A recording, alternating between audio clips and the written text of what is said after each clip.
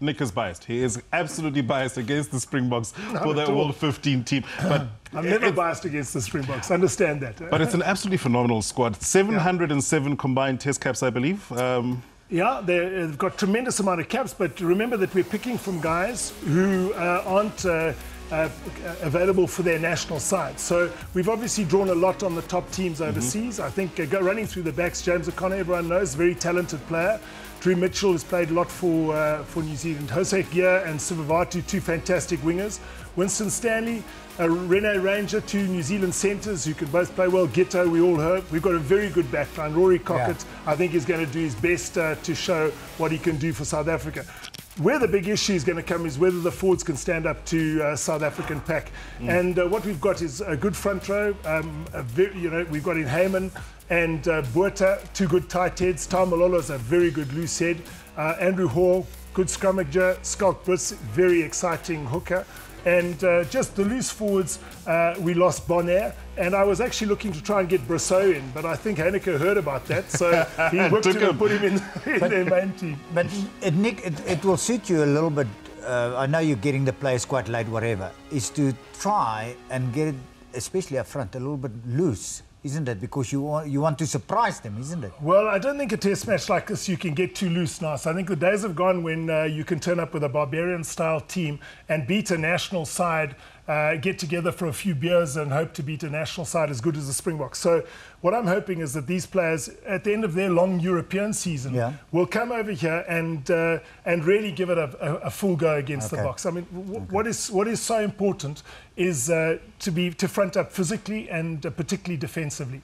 It's all very well talking about attack, but if you're spending the whole time playing in your half and you're under pressure and your forwards aren't tackling, we're going to end up by getting a 30, 40, 50-point hiding. So I'm doing my best to avoid that. Okay. Well, this match is going to be played at DHL Newlands on Saturday, the 7th of June. Kicks off at 5:05. And Nick, I'm not going to ask you to say anything about ticket prices, but I can confirm 75 Rand are the tickets. That's when the tickets start from, which is, I think, a great price. A lot cheaper than in 2000 when I complained about it. We're not going to let you get fired twice, Nick. Let's move on to the Springboks and looking at that 36-man training squad. These are the forwards, and we know a lot of these names. And obviously, Naas, there are a couple of guys who are overseas who are still going to factor or feature in. But that's the way we need to look at it. This is a number of players getting invited to get a little bit of a training and a feel for it. But I think at the end, it's always going to be the squad that's going to be announced to play those 4 internationals first, and then of course after that going into the championship. I think that's far more important. We've seen some players that did very well throughout the Super 15 so far. That's been invited. Hopefully some of them will impress and get a better opportunity. But we also know that at the end, it's all about the top 15. It's not about the reserves. It's about the top 15 that needs to get selected. And also in one of the tweets, we've seen it. Pick the best 15 in form, and you always will have a shot beating anybody.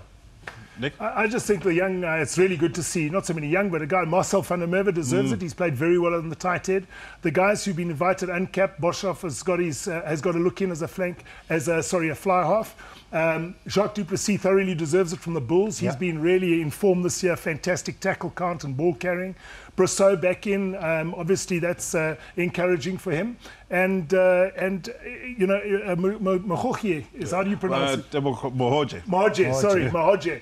What a seasons he's had. We'll never forget that try he scored, and also his line-out work has been outstanding, and he's a very aggressive defender. So they're going to be there just to get a feel of the Springboks and a feel of what the training involves, and get to know, obviously, the coaching staff, which is going to make it easier if they do get in to fill in for a player if he gets injured. Just quickly to reiterate, when we saw the list of players, the highlighted ones and the ones with the asterisks next to them were the uncapped players, but glad to see, as Nick says, a lot of the youngsters coming through. Naas? Nick, you've been there. Next year's World Cup. Yeah. Is there any way you start, as a coach, start looking in June now to maybe taking some younger players through to the World Cup? Or do you say, I've got 4 internationals, I'm concentrating on these 4. I've got a championship after that, I'm concentrating on that. And whenever the World Cup comes, then no, I think it's a long way away still. You know, it's a long way away. People talk about the World Cup being next year and it's so close, but a lot happens in 3 months. You know, so I think what Heinike's doing is picking aside good form players for now who can do well in this June series.